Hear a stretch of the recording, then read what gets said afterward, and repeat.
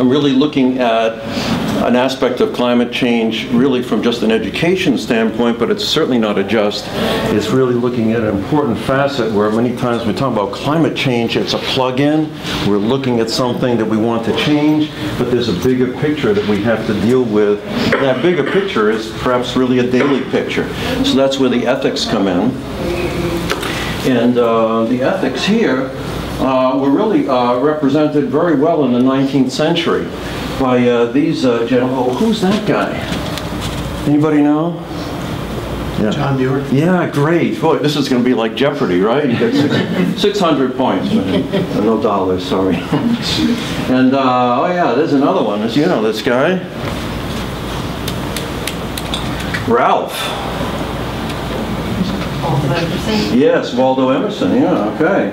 And this is Frederick Church, whose paintings, he has incredible paintings in, right here in the Museum of Fine Arts. And oh, this is a pretty cool dude. Goethe? Yeah. And, well, this is a neighbor, next door neighbor. Yeah, that's Henry Thoreau. And there's Thomas Cole, another great painter. Oh, who's that? Bolivar? Bolivar, yeah, Bolivar, Simon de Bolivar. And he was, of course, a major revolutionary force, and South America was able to break away from colonial rule through him, although he certainly had his own problems later on. And by the way, if I'm saying things that some people, obviously, it's an open talk, so if I'm saying things that you know and it's nothing new, then fine. If it's new, then great. So just bear with me. I apologize if I'm repeating things you already know. Here's Wangari Maathai from Kenya, great leader. This is Humberto Rios from Cuba. Led a group there. In the case of Wangari, she led a group and started a whole movement to plant over 40 million trees, mostly in Kenya, but extending around the world. Originally for shade and water holding, but we now know, of course, it's a CO2 drawdown. It's taking carbon out of the atmosphere, so important in that climate change partial solution. And here in Cuba, they really are among the most sustainable agriculture areas. Many areas of Cuba are among the most sustainable in the world, using very little high-tech machinery and mostly organic farming, and doing some amazing things there. Humberto has spoken here in the United States several times, even before the new connections. Bunker Roy from India, we'll meet later. This is she's from Panama and has really organized the whole recycling thinking and a whole new way of thinking about recycling, such that workers now are paid decent wages to actually remove the trash, recycle it, and it's among the model places in the world for recycling. That's in Panama. She's actually been involved with, this is Ecology from Ethiopia, a leader in stopping mining and also interest for dam building in Central Africa. And here is a gentleman from Gabon. This is Mark Enui. And Mark is involved with rainforest preservation on an extensive level in Gabon, done amazing things leading communities. This is Jesus Lopez from Mexico, doing a lot of restoration with peoples and farmers in Mexico. And she's involved, Aletta Baum, in Indonesia, done amazing things with a group of women. These people here may not call themselves Humboldtian, but essentially they're operating in the same mindset, the same ethical mindset, the same perspectives as in the first group that we saw, the Emerson, the Darwin, the Frederick Church, and so forth. There's a real connection between the two. And in between is a lot of the Industrial Revolution. Okay. And we have it also expressed, too. We have it expressed, as we saw the New York expression. It was kind of somewhat surprising and dynamic in that there were so many people from different backgrounds, and in a sense they were also representing, just like the other two groups we just saw, they were representing to some degree Earth-centered ethics. Earth-centered ethics, that is, that they were putting the Earth at a really high and central level, and so necessary today. And in a sense, they were also one of the first protests perhaps ever organized, or demonstrations, that were just demonstrating to follow science. Most demonstrations are against the war, change this, do this. This was just, hey, can you recognize science? It would be helpful if you did. That's really what people's mindset here was. And to some degree, that's what all the other people are saying in the previous images. That was, so Earth-centered ethics, what are we talking about here? What am I trying to talk about? It's really saying all the people in that would probably agree to some extent with this proverb, or so-called proverb from the Sioux Nation. The frog does not drink up the pond in which he lives. Okay, what does that mean to anybody? To you personally? The frog does not drink up the pond in which he lives, or she lives. What do you say? I know. Please.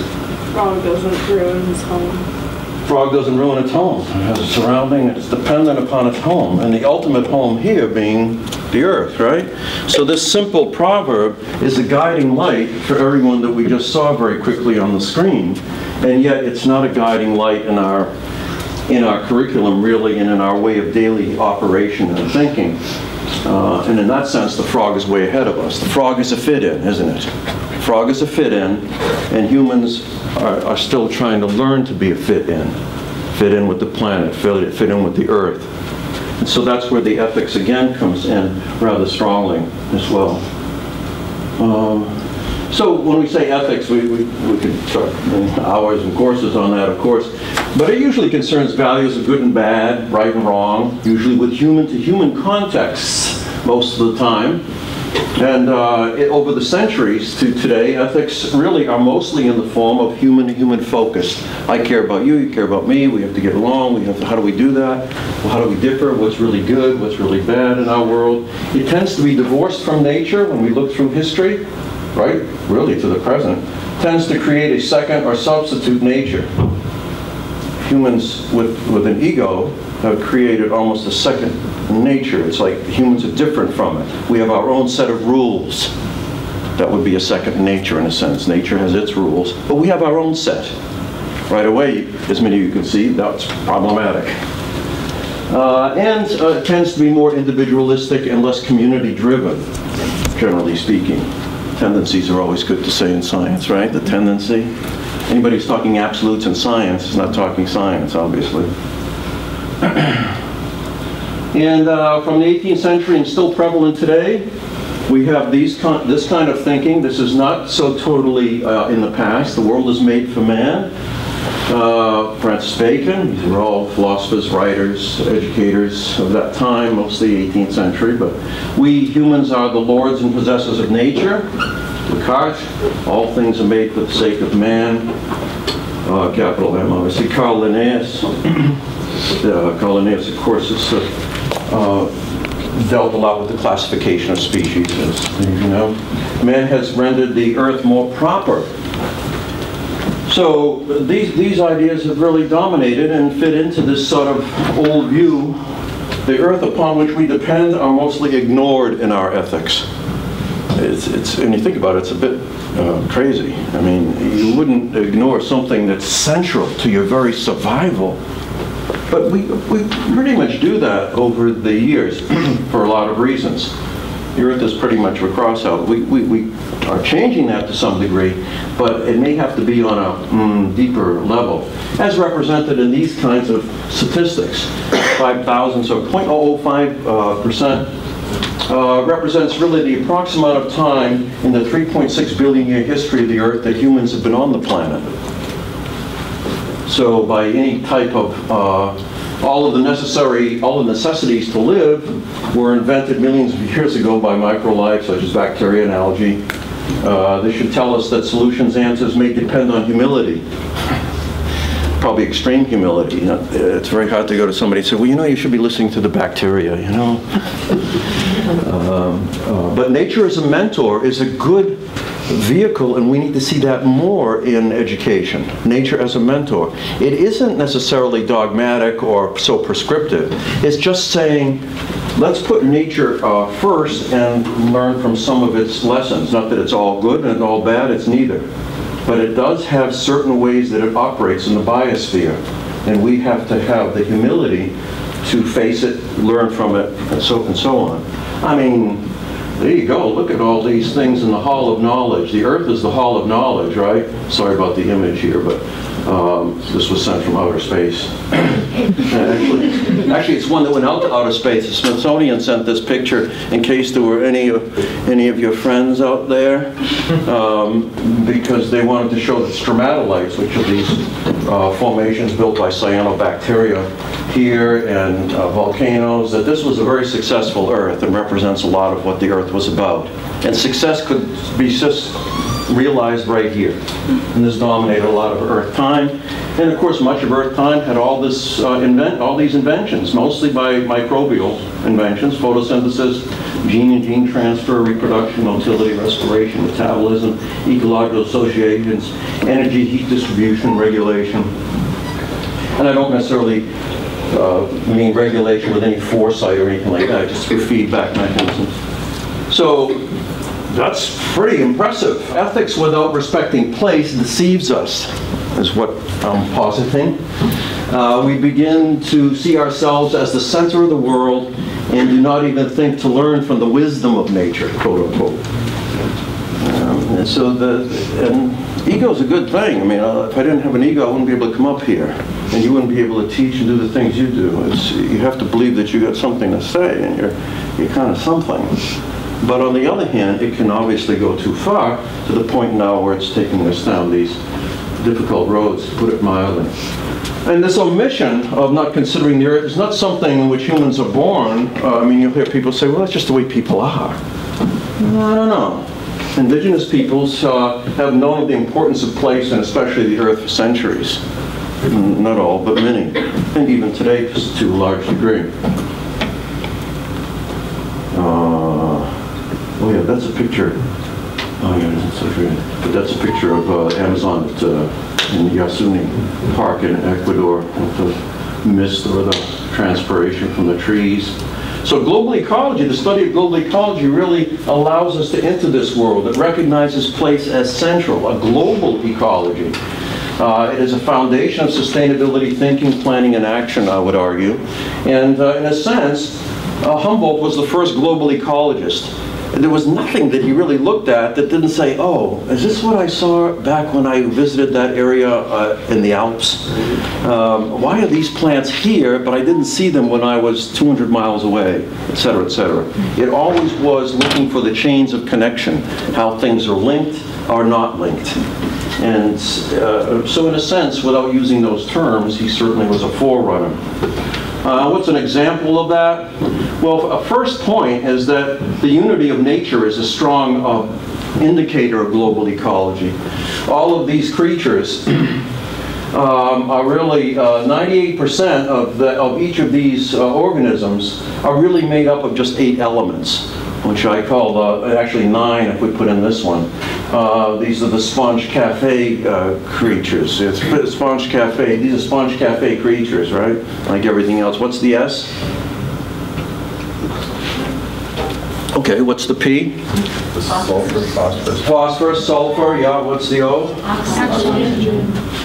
Nitrogen? Look at it like a song, right? Nitrogen, carbon, hydrogen. Okay, so what's the cafe? It's an alkaloid-rich brown substance. That's right. That he has 30 a day of. Right. Actually, I have needles tracks. So what's the cafe? The Ca? Calcium. Calcium, thank you. And the Fe? Iron, yeah. So it's amazing, just combinations of those 8. And why do I give it ownership? I'm giving ownership to Maggie. Who's Maggie? Magnesium. Magnesium, yeah. Why is magnesium so important? Why would I do that? It's the oxygen receptor for many invertebrates. Oxygen receptor for invertebrates, okay, one. What's another one related to what invertebrates depend upon?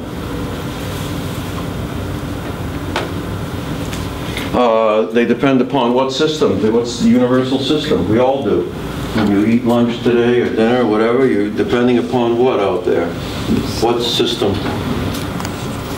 Basic system. The number one system, perhaps you could argue, on the planet that governs life. Photosynthesis. Yeah, not to minimize the anaerobes, they're pretty important, but photosynthesis is involved with many anaerobes as well. They just don't use oxygen as a prime electron acceptor. But there you go. And so this Mg is in your photosynthetic, what's the main photosynthetic substance? Green chlorophyll. Okay, chlorophyll has to have magnesium in it, and it recycles through the plant. And so there is no photosynthesis that we know of without magnesium in there. So it's so powerful that this ninth element, we could say, adds a little bit more to this 98% of every living thing, but that it is sort of governing it in a way. So in a sense, global ecology, by looking at this is a step to really unifying life just through looking at the Sponge Cafe, the elements that we all share in common. But let's look more specifically. This is a friend of yours. You don't know it's a friend of yours. Sorry, but it is. You have him with you right now. Anybody have any ideas what it is? Some kind of skin mite or something. Yeah, it's his mite. Yeah, it's a mite, and this mite lives in your eyebrows. I'm going to make you all itchy now. It lives in your eyebrows, it's in your skin. And in a way it has to be, it's a good thing because you're really shedding the top layer of your skin every 4 to 6 days or so, or the very top layers. You're constantly giving out that dust that's in the room, in the sunlight. That dust is your skin. It's you. Sorry. Or some friend of yours, I don't know. But, and all that is floating around. And these creatures thankfully come ecologically, Humboldtian speaking, and devour that dust or ride on it or what have you. Unfortunately, they also leave fecal pellets behind, which you breathe in and can be allergic to, as some people are. But nevertheless, they dominate. And this is a common term for dust, right? We say dust, common on pillows, clothing, bedding, prolific in the eyebrows and body hairs, metabolized dry skin. 2,000 mite fecal pellets are produced per 10-day life cycle.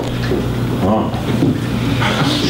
And most interior dust is skin and mite feces. Don't leave yet, you still have a little time. And they have a lot of bacteria inside of them. This is a vast community here. It looks like one, but it isn't, just like you.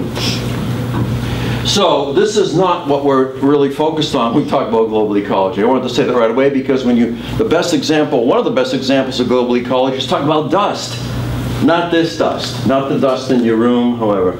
It's a different dust, and one that maybe gets a little closer to it, just a wee bit more, is, it's closer, but it's not quite there, is this.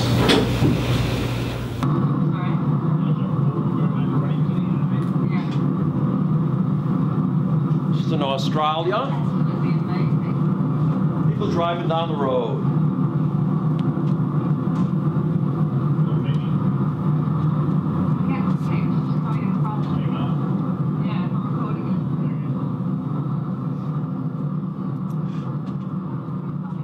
Another kind of dust, right, that's quite common. We see it in different parts of the earth.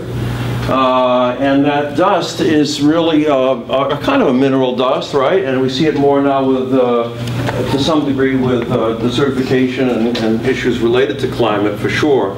But it's been a part of the planet and can be quite thick. But if you take that thick mass, okay, and put it up higher in the biosphere, and that mass is so-called dust, in quotes. It's mineral dust. It's got all your goodies in there. It's got some of your Sponge Cafe and some of the non-Sponge Cafe in it.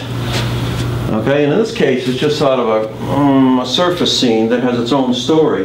But let's take it up into the atmosphere, and the global flow, and a global flow, it probably should read, is Sahara to Amazon. Huh? How is Sahara and the Amazon connected? You couldn't think of two more biomes more separate than those two, perhaps. And the fact is that the north central Africa, in the Sahara, particularly the country area we know as Chad, this mineral sediment by the winds each year in extensive amounts, in millions and millions of tons, to the Amazon area as well as other areas as well, not just to the Amazon. And so a lot of the nutrients are coming there from the Amazon and feeding into the plant systems here. In fact, there was some thought that one of the reasons why some parts of the Amazon are growing so much and so lush is because of there's greater amounts of CO2. Climate deniers, to some degree, were saying, well, you know, obviously we want more CO2, the plants will grow quicker and crops will grow quicker and so forth.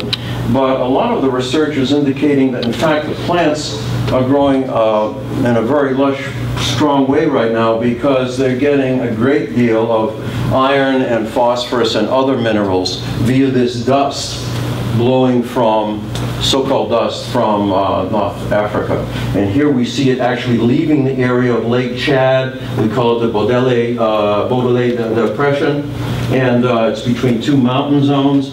And the winds at different times of the year pick the sediment up and blow it in huge amounts. It's one of the most really terrifying areas of the world because it's pretty extreme in that sense. And of course it feeds this system here.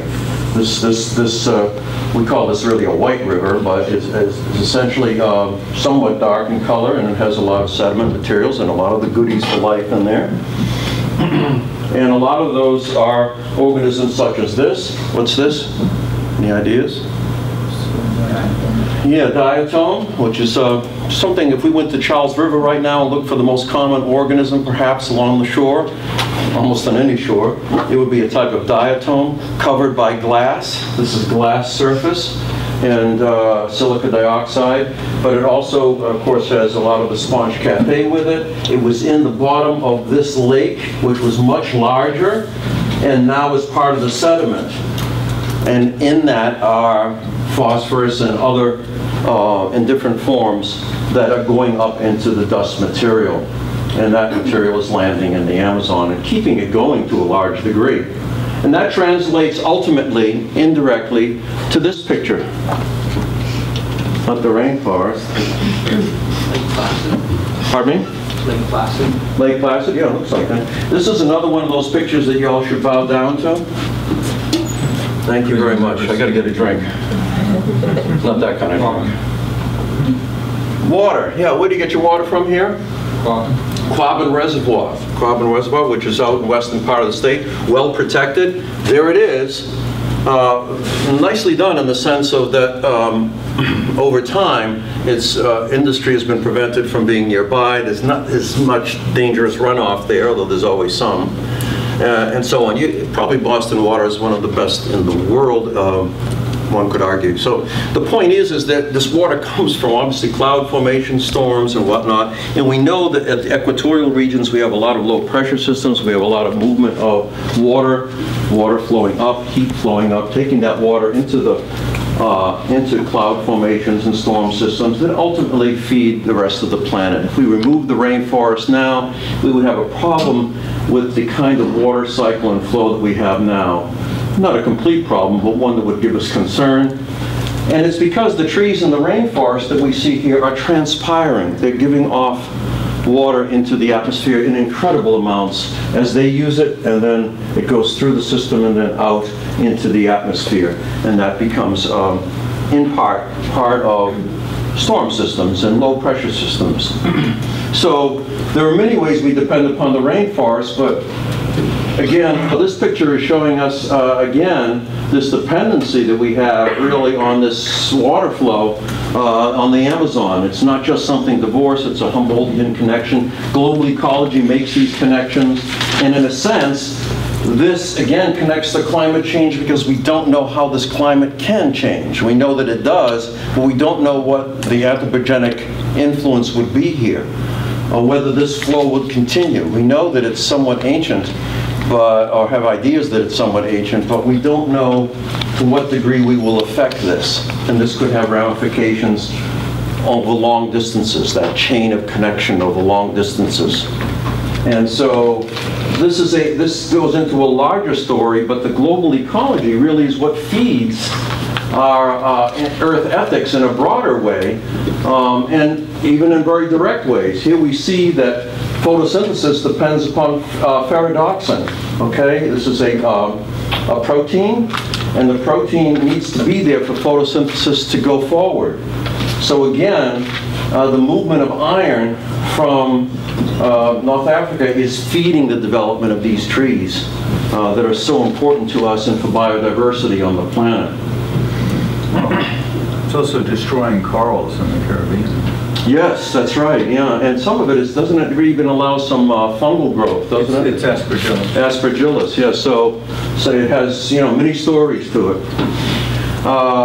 So Chad, Badele, North Africa area.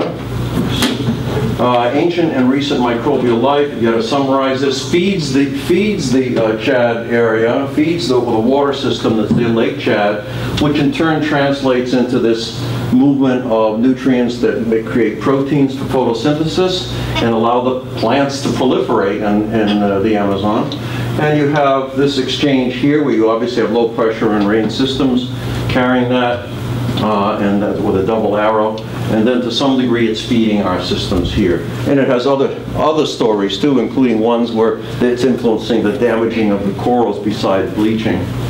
So you have a story here that's very interconnected, and unless we, again, develop a deeper sense of the planet, we lose these deeper connections. We don't have the ethical mindset for actually exploring this to the large degree that we need to do. The other story that helps us with global ecology and with Earth-centered ethics is we really see ourselves as divorced, but the new data keeps showing us that we're anything but divorced. That 1 + 1 actually equals 1, not 2 or 3 or whatever we thought before. That in fact, and this really puts us closer to nature than we ever realized, each individual is actually a community comparable to the larger ecosystems that we depend upon globally. Okay, each individual is a community. Everyone in here is a community. We now know that. There are several revolutionary, or at least game-changing pieces. These are summary pieces, review pieces by a distinctive group of people, and also here people connected also to Boston University here in the past, Alfred Talbot. But here, symbiotic view of life, we have never been individuals. So, see, you don't have to feel alone anymore. Feel alone. So you have all your pals and partners in here. And hard to talk to, I agree. But, you know, talk is shaky, right? Just listen to me. You can only go so far with this. Realization that that we really are ecosystems, much like when we look at a wetland or a rainforest or ecosystems within those biomes. That we're really not that much different. We're mobile and moving these around. We know that symbiosis is very much involved, partnerships in nature are very much involved with corals. Dinoflagellates and a larger microbial community are involved, especially with reef-making corals. Indeed, reefs can't be made, the big platforms that life really lives on in substantial amounts really can't happen until they're infected, I would say, infected by a dinoflagellate. This is a fungus that's in the root systems, and this is another partnership. This tree is not going to reach any of its potential in its life cycle without its partner, this fungal partner that brings in phosphorus from the trees and that has this long-term coevolution, if you will, or even perhaps more powerful than that. And this is again, the bacterial populations are huge. There are actually more bacterial populations in us than we have our own human cells. We have more non-human cells than human cells in and on us. And so that should tell us something. So we really are, and we look at some of there's so many of these charts and so forth that came out of the modeling of the human genome and other studies. But, you know, when we look back at the roots of a lot of our genetic expressions, we see that a larger, this is actually prokaryotic, this is actually eukaryotic but microbial. So the microbial world dominates, particularly bacteria, in describing where our genes, let's put it that way, where our genes originally were found and then changed over time or really adapted to different situations. So we have a strong bacterial component in our genetic history. And it's reflected now in a lot of studies in many reputable journals. This is becoming a more common expression, and it applies to us who are concerned about, who are interested in climate change. And here we see that the microbiota in our intestine really are the feeding out points for all the other systems of our body. Normally we would put the brain in there, but it appears as if, and it makes some sense, the food centers, just like to some degree, in the ecosystems, in the broad ecosystems we see, the centers of food production that then go out into the widespread community on the food chain, that's often what the whole system revolves around. And it turns out the human body is not that much different. And we have an extensive microbiota there with a lot of study being in there. It's second only to climate change. So while Earth-centered ethics makes some sense, it would be a huge change in how we think and feel and thinking of all in these kinds of ways. So why should we feel this way? This was some research that I did, or was involved with. I certainly wasn't a lead researcher on it, but I had my nose in it. In a way, I wish I didn't, because it looks like a nice place, right? This is a nice place. It's in Poland, but it could be one of over 6,000 or 7,000 sites around the world. This is a beautiful green area, but this is a threatened area here. And it's because this kind of dust, this is a different dust altogether. It was made up here, and this is a little piece of this whole area that would extend away from the picture of contaminated soil from leftover mining operations. And everything that we see, for example, in this picture, is zinc and lead with some stones in there. This here is a better picture of it, showing zinc and lead dominance throughout here, left behind. This is incredibly toxic and poisonous. This is so here is that element, those elements, very dangerous world, and of course it blows up into local communities, extends, and can cause major problems. We're looking at, these are researcher colleagues. Whoops, did I do that? Sorry. These are researcher colleagues in one from Germany, one from Italy, and they're looking at if we can find plants that will actually absorb a lot of that lead and zinc and other heavy metals, such that at least the soil is held by these plants, that they can survive there. And it's the mycorrhizae, those fungi that I mentioned before, that would be assimilating all of those metals and holding them here. So we're looking for the right combination of that fungal association with the right plant that would grow in that environment. So it's an example, again, of how, when you talk about do we need Earth-centered ethics, this is not uncommon. This is vast areas of the planet having these contaminated areas by humans. We have so many examples, and I won't go through too many of these so you don't get too depressed, but, and you know many of them anyway. This, of course, is in a view from space looking down in the Amazon. This is approximately, I think it's 1975, and this is 1987. And this represents all the development and so forth that's gone on, all the infrastructure. This is also reduction of CO2 removal, and instead a replacement of CO2 dispersal, or carbon dispersal here, carbon removal here. Now, we can't return back the world to this world here, but we need the thinking and the ethics that recognize the importance of this to be more at play here. And I think it's an ethical and not just a policy plug-in story of let's come up with some kind of solution, a green solution. It's a different way of thinking.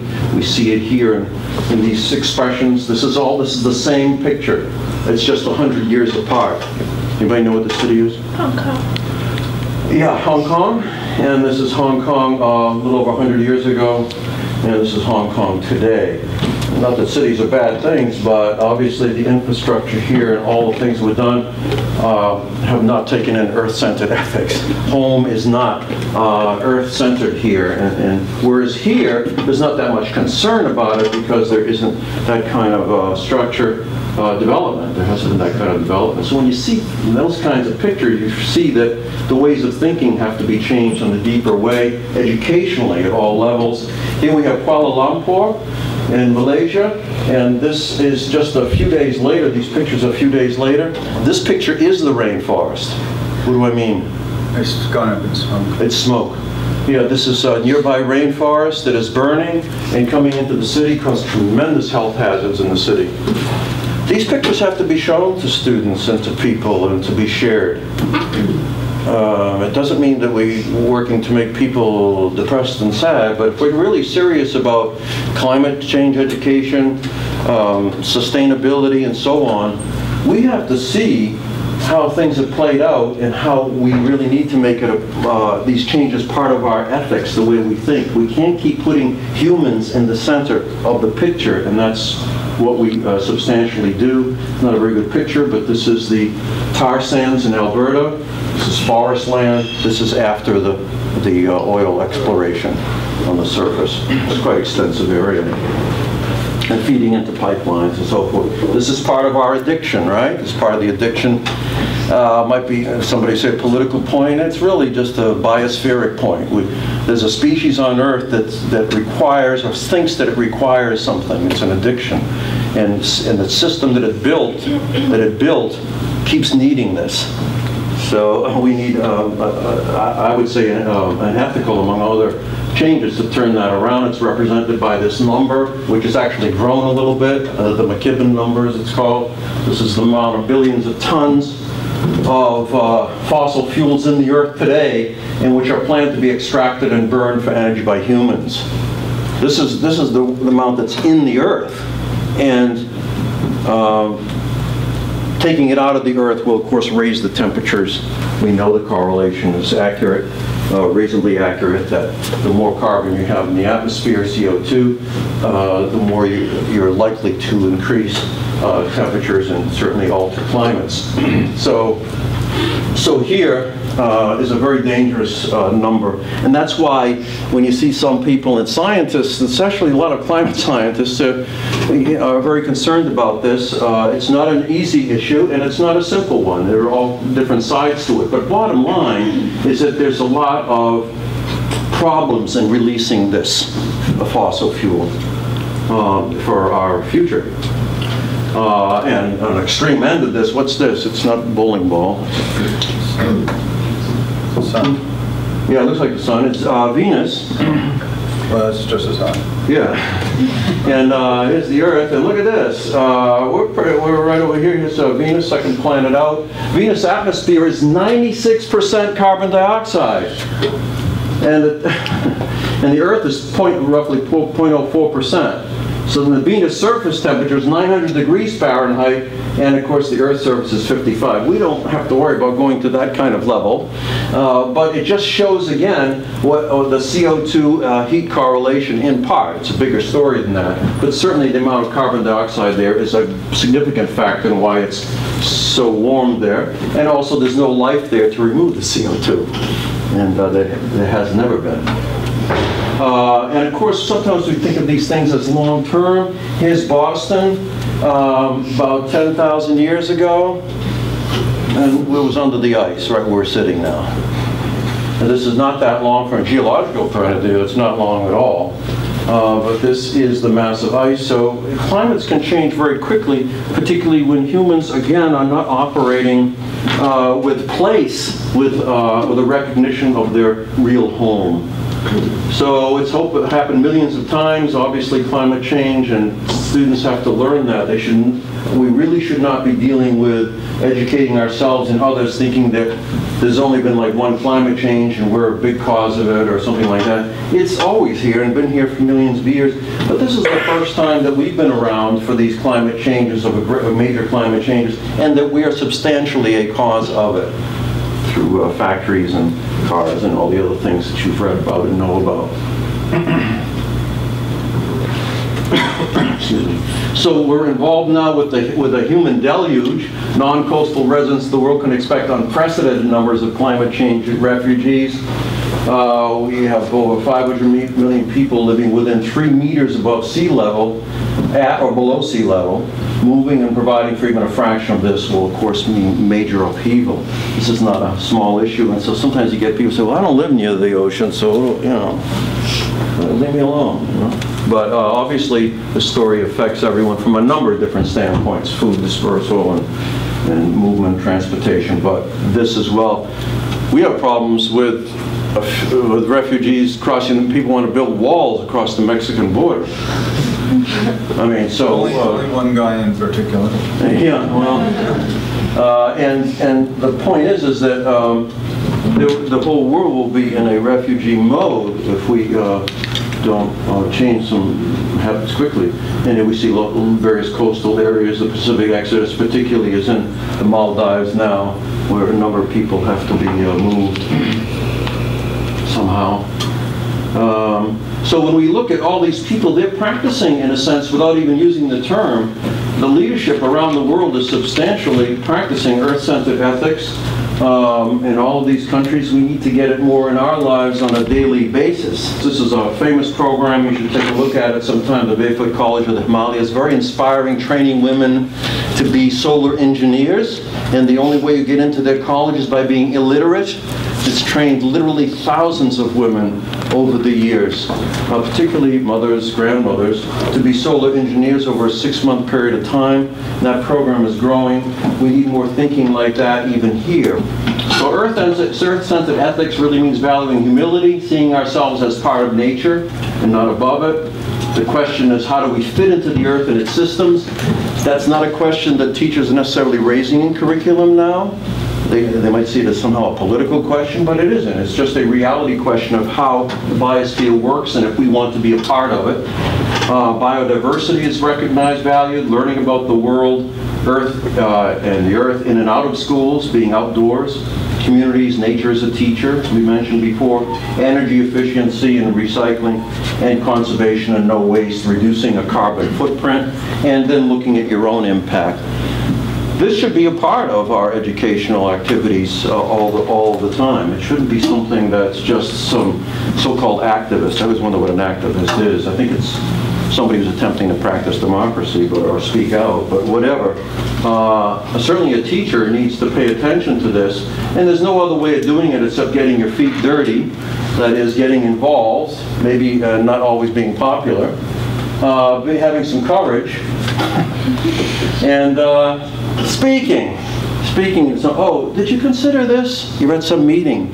No one's thinking about sustainability. But did you think of this? They might not like you, but on the other hand, it's better to say it and to raise the question, get people thinking than not. Solutions start with ourselves, and valuing the Earth as an educational priority. That's what a lot of people are doing. Yeah. So we try to do some things. Getting kids out in nature is important. If you don't get out in nature, then it's harder to fall in love with something if you're not close to it. Oh, geez, I never said it like that. But yeah, if you, that's, what do I say? Yeah. If you, it's hard to fall in love with something if you're not close to it. Oh yeah, it's hard to fall in love with something if you're not close to it. And we want people to fall in love with the Earth. It's their home, it's their survival, it's their kids, it's their... So they have to be out and enjoy it and laugh in it. And so that's what we try to do without too much pressure. And what others are doing with other schools and programs and la-di-da. And the teachers working at a workshop as well. And there's people working in the program, one of them sitting in the room. Yeah, this is always a good point to close off here. When we talk about Earth-centered ethics, Bongatti really represents this so well in everything that we think about with the hummingbird story, right? We are constantly being bombarded by problems that we face, and sometimes we can get completely overwhelmed. The story of the hummingbird is about this huge forest being consumed by a fire. All the animals in the forest come out and they are transfixed as they watch the forest burning, and they feel very overwhelmed, very powerless, except this little hummingbird. It says, I'm going to do something about the fire. So it flies to the nearest stream, takes a drop of water, and it puts it on the fire and goes up and down, up and down, up and down, as fast as it can. In the meantime, all the other animals, much bigger animals like the elephant with a big trunk, could bring much more water. They are standing there helpless, and they are saying to the hummingbird, what do you think you can do? You're too little. This fire is too big. Your wings are too little.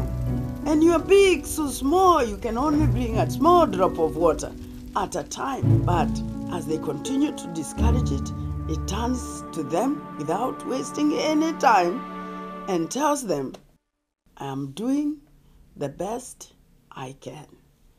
And that, to me, is what all of us should do. We should always feel like a hummingbird. I may feel insignificant, but I certainly don't want to be like the animals watching as the planet goes down the drain. I will be a hummingbird. I will do the best I can.